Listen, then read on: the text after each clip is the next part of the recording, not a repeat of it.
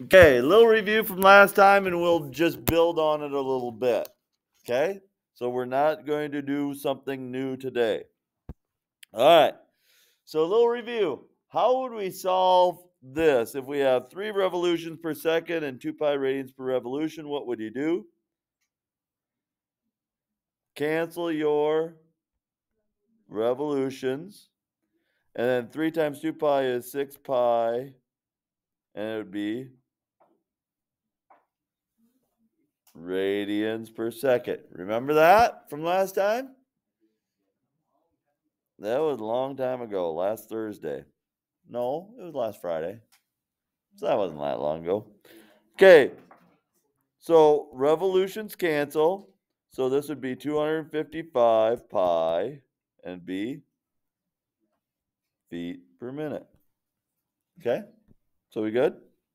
So I don't have to do a bunch of those. Revolutions per minute is how many radians per minute? Multiply it by 2 pi.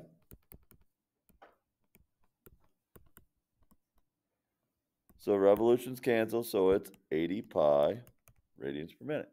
Okay? So you guys can work through those. All right.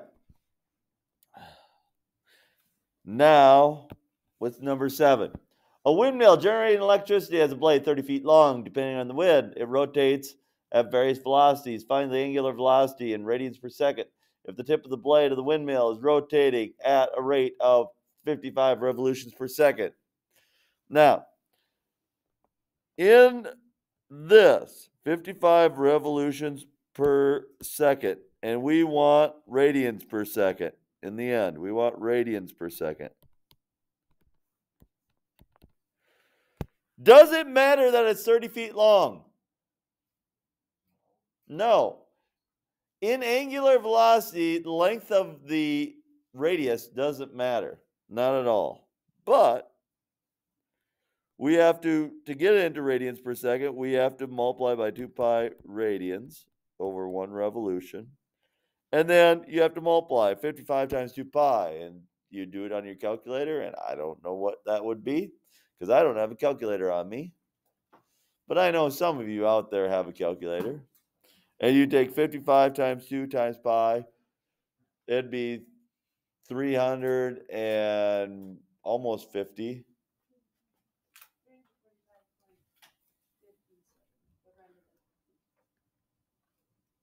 345.6 then is what you're saying, right?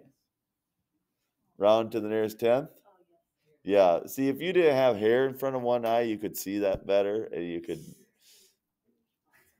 I'm sorry. I just had to say that.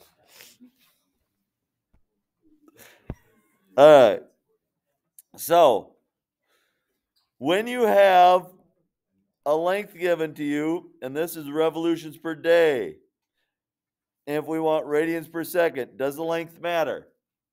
If we're talking about the angular velocity, does the length matter? No. Angular velocity length doesn't matter.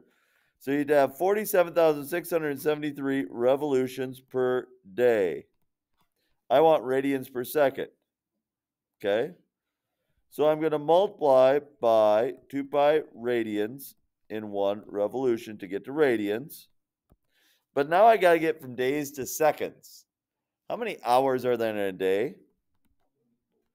So 1 day is 24 hours. Why didn't I put 24 hours over 1 day? Because days in the bottom here, it has to cancel. So it has to be in the top over here, or else it won't cancel. So now I have hours on the bottom. How many seconds are in an hour? 3,600, because there's 60 seconds in a minute, 60 seconds in an hour.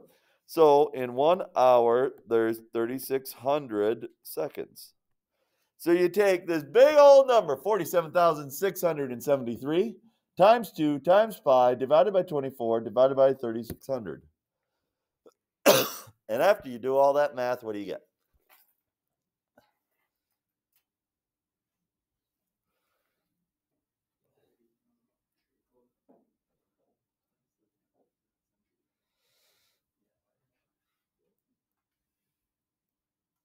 peanut gallery back there doesn't even have one calculator out between the four of them.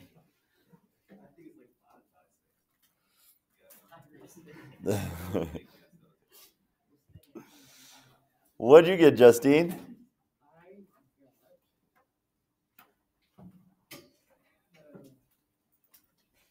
That didn't sound very promising. What'd you get?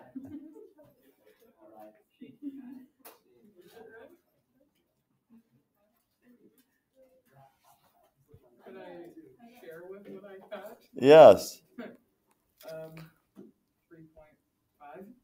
3.5. 3.5? Grant, what do you think about 3.5? Yeah. Yeah?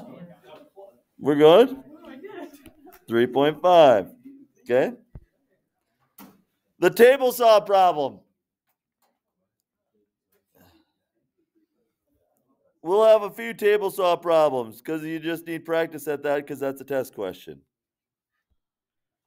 So if a table saw goes 3,650 revolutions per minute, and we want to know how fast that table saw would be going down the road in miles per hour. Okay? How do I get rid of revolutions? If you don't know this by now, you're struggling. Put your mask up. 2 pi radians over 1 revolution. Now, since this is linear velocity, the radius is important. So my radius, in 1 radius, how long is my 1 radius? Not 13 inches. 6.5 inches. My radius, because it's a 13-inch diameter blade, so it means my radius is 6.5 inches. So it's 6.5 inches over 1 radius. So radius and radians cancel, revolutions and revolutions cancel, and I have inches per minute. But I want miles per hour. So now I'm going to change inches into miles. How do I change inches into miles? Well, let's change inches into feet. How many inches are in a foot? There are 12 inches in 1 foot. And then there are how many feet in a mile? In 1 mile, there's 5,280 feet. If you don't know that yet, you got to memorize that because that is something you need to memorize for this quiz. That's something you need to memorize for this chapter test. Memorize 5,280 feet in a mile. Now, we have minutes. We need hours. How many minutes are in an hour? 60 minutes in 1 hour. Okay? So, feet cancel with feet. Inches cancels with inches. Minutes cancels with minutes. And I have miles per hour. So, 3,650 times 2 times pi times 6.5 times 60. Hit equals. Divided by 12. Hit equals. Divided by 5,280. Hit equals. What do you get?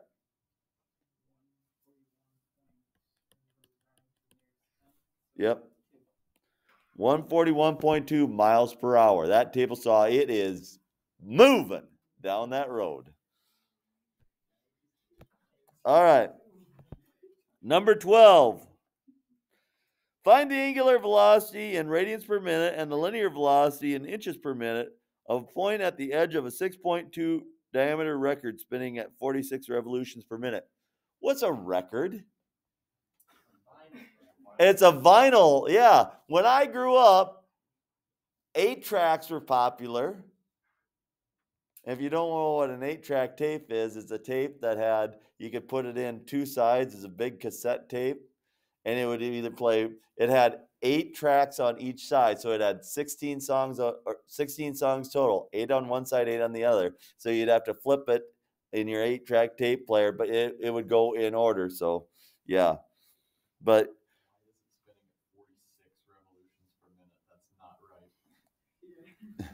yeah, because it's not the big record. the Smaller one. yeah, but still, there was 2 speeds for records. It was a 45 and a 33. 45 revolutions per second and 33 revolutions per second. Very good.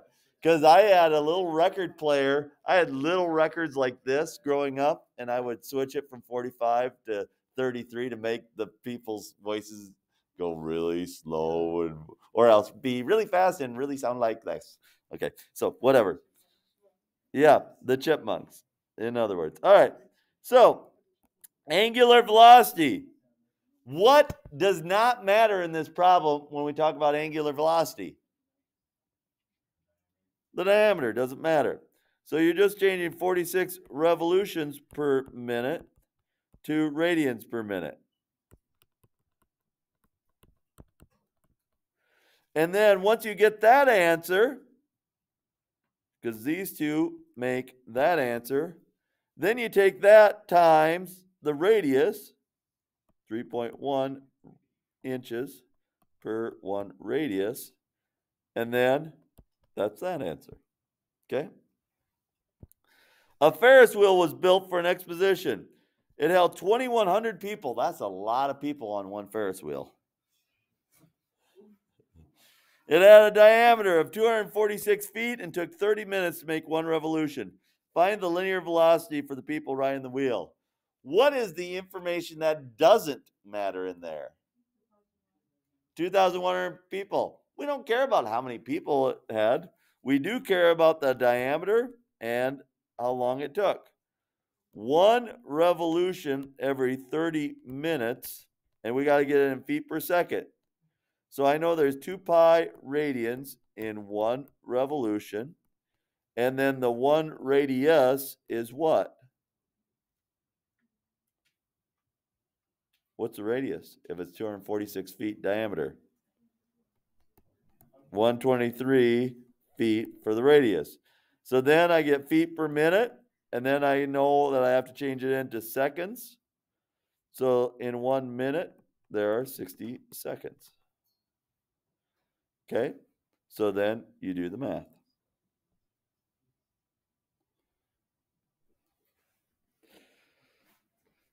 When you're asked to find the difference in linear velocity, you have to do this problem twice.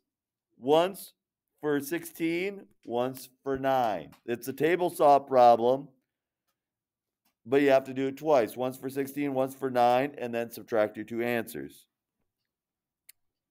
A printing press has a roller 15 inches in diameter, and it's going 80 feet per second. What's the radians per second? So they give you the linear velocity. You need to work backwards to find the angular velocity. So if it's 80 feet per second, and we want radians per second,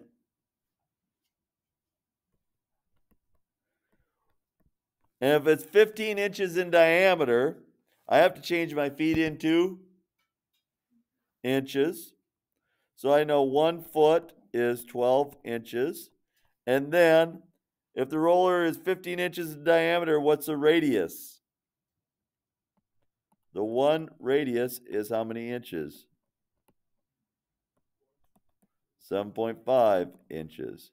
So inches and inches cancel, feet and feet cancel, and I'll get radians per second if you do the math. Jupiter has a radius of 43,000 miles and rotates 1 revolution every 10 hours. What's the linear speed? Well, I know there's 2 pi radians in 1 revolution, and there are 43,000 miles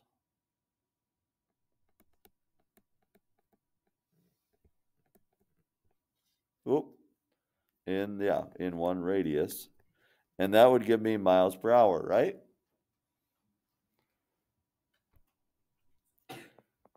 Now, if you were on the North Pole, if you were standing directly on the North Pole and a day passed, what would you do? You would go like this, and it'd take how long for you to go all the way around?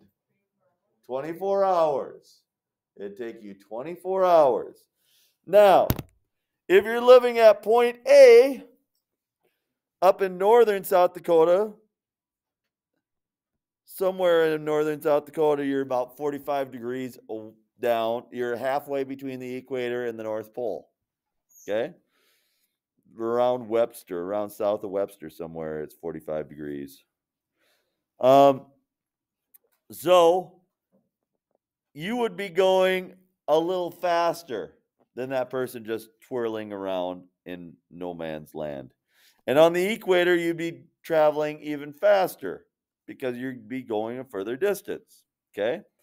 So if this planet takes 26 hours to make a revolution, one revolution in 26 hours, what's the radians per hour? Well, you just multiply by 2 pi radians over 1 revolution. Okay? If you're on the equator, and you get pi over 13 radians per hour. Now, because you're not on the equator, you got to figure out your radius here. Now, the radius of the planet is 3850. That's this. 3850. So, how do I figure out, this is a 45, 45, 90 triangle, right? How do I go from the hypotenuse to the side of a 45, 45, 90? Remember geometry. Go from the hypotenuse to the side, you do what? Divide. Divide by what? Square root of 2. Take 3850 divided by the square root of 2, and you get a number.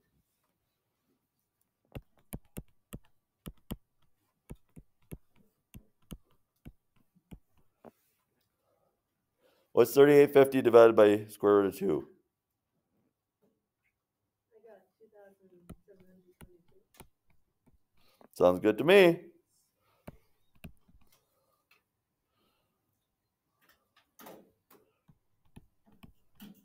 So your radius up there is 2,722 miles from your center point. So you take pi times 2722 divided by 13, and you get the linear velocity in miles per hour. Okay? A belt connects two pulleys with a radius of 6 inches and 8 inches. Okay? What is this 30 feet per second? Is that a linear velocity or a angular velocity? Linear velocity, exactly. So then you need to figure out the angular velocity. So no matter where you're at, if this is going 30 feet per second, where is the, anywhere along this belt, what's the linear velocity? 30 feet per second. It's not going to slow down. So the answer for these is 30 feet per second for the linear velocity. The angular velocity will depend on the radius of this, okay? Because you're given a linear velocity. So if you're given a linear velocity of 30 feet per second, and you want radians per second, well, we got to get rid of the radius. So I know that there's a 6-inch radius, so I got to change feet to inches. So in 1 foot, there's 12 inches. And then the radius, my one radius, is 6 inches. So for point B, I get 60 radians per second because inches and feet cancel. So I get radians per second. If we have 8 inches, it's still 30 feet per second because you're going the same linear velocity. 12 inches in a foot because that's how many inches are in 1 foot. But then your radius is 8 inches. Okay? So if you do the math, 45 radians per second. Okay? And then mechanical advantage. When you're riding a 10-speed bike, it's different than riding a basic bike that you had when you were a kid because you have a mechanical advantage with the wheels, the size of the wheels, and the cogs. If there's 56 teeth here and only 28 teeth here, okay, then your mechanical advantage, what's 56 divided by 28? 2. You have a mechanical advantage of 2. So when you go 1 revolution per second spinning your pedals, how many revolutions per second does your wheel go? 2 revolutions per second. So you start out with 2 revolutions per second, and then you're going to multiply by 2 pi radians over 1 revolution times how many inches? 22-inch diameter, so 11-inch radius, so 11 inches over 1 radius. So now you got inches per second, and you need to change that to miles per hour. Okay? You got quite a few problems to do today. Okay? So it'll take you most of the class period to work on it.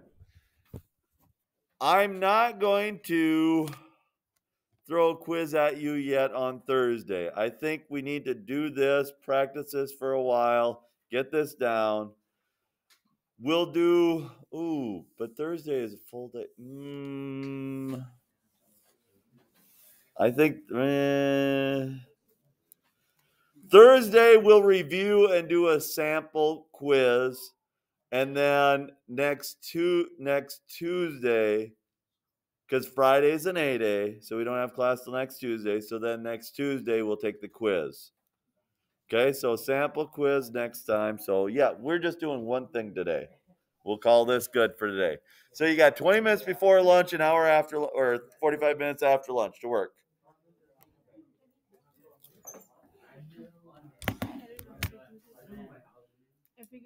All right, so take 210 times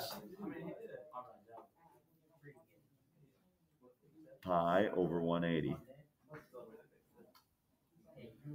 And then reduce that fraction. So take 210 over 180 and reduce it. Well, 210 over 180 divided both by 10 is 21 over 18, right?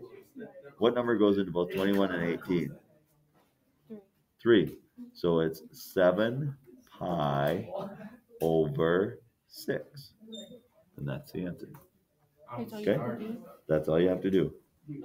You're converting degrees into radians there.